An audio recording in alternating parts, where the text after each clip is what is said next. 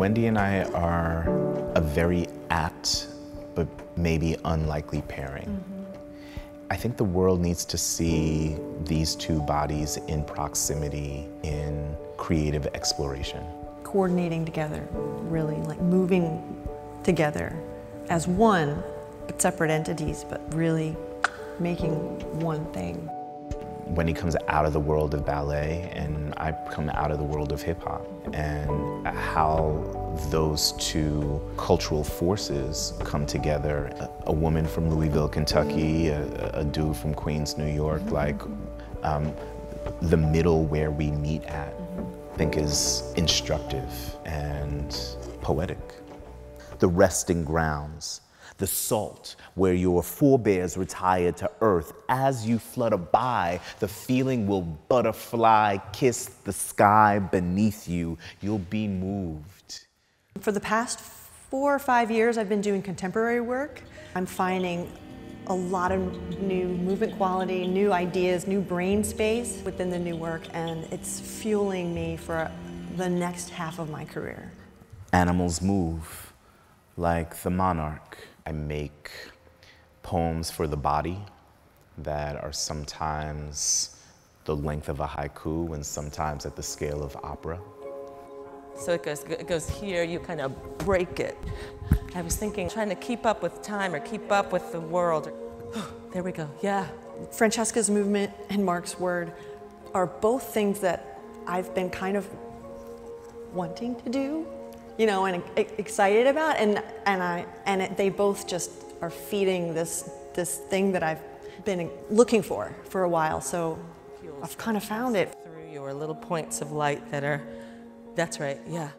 So exciting about working on this piece with her is to take this commonality and to really express it and craft it into a piece. Starts out to be something and then it feels really wrong. I don't have the luxury of making art that doesn't bleed or sweat or cry. I write in response to the prevailing cultural rhythms of the day. Don't restrain me. The language that we move to today is inspired by the Carnival of the Animals, which is a century-old classical piece, but we're kind of reimagining what classic and classical means. The resting grounds, the salt where your forebears retired to earth. I made a piece ultimately about animals who migrate and move in this very stark moment where borders are challenged and contested, and the natural pattern of migration is opposed and vilified. The root cause of great migrations is self-interest. The greatest generations haven't been born yet. The butterfly moves up from south. The monarch represents a very specific and gorgeous kind of migration that, when applied as a metaphor to the political moment, really challenges, I think, some harsh assumptions about borders and why it is that we move. Ultimately, migration is a selfless act, a shapeshifter since the chrysalis, caterpillar grounded, insect vulnerable, more metamorphosis than Sisyphus, like the penguin. Feels like it's fitting like a puzzle piece. I mean, we didn't know what to expect.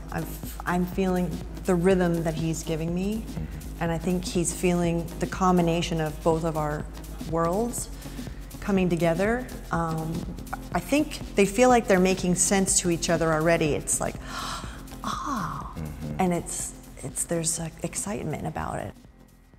Oh, yeah, that's right. And you know what? The biggest challenge of this project is Wendy Whelan is so dope. It's hard to keep up. I don't think there's something you can't do. Or so we'll figure that out. All right, yeah. cool. So, yeah. You will cross borders. You know, there's a difference between entertainment and inspiration. Entertainment feels flat to me. But the live moment is an opportunity for folks to be together in the dark, to be inspired in a finite moment in time.